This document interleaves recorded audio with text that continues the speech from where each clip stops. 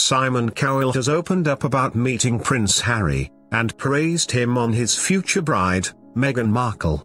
While promoting the new series of Britain's Got Talent, which will begin on Saturday, Simon spoke about the fifth in line to the throne, and even revealed that he was a fan of the popular talent show.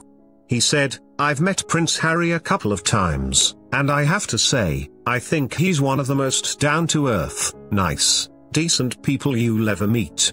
He was very relaxing to be with, he was very enthusiastic about the show."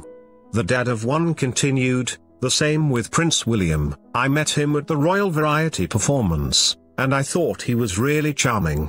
They are the next generation of the royals and I think we're lucky, they are really nice people. And the people they have married, or Prince Harry is to marry, are amazing."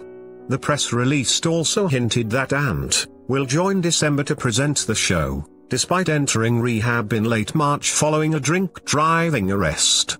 Although the judges and presenters have kept quiet about Ant's involvement in the show, Stephen Mullen opened up about missing the first 4 days of the show, after losing his voice, and how it was hard for the group not to be together.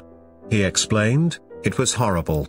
I got a lovely message from Ant and December, but you just feel like you're missing a limb.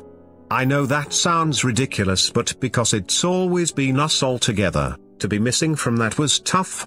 At one point, I did say they should get someone else to do the days I wasn't there so that we still had content, but ITV said, and I took this as a huge compliment, that I've made the show my own, and there's no other presenter they could see doing it in the style I do it."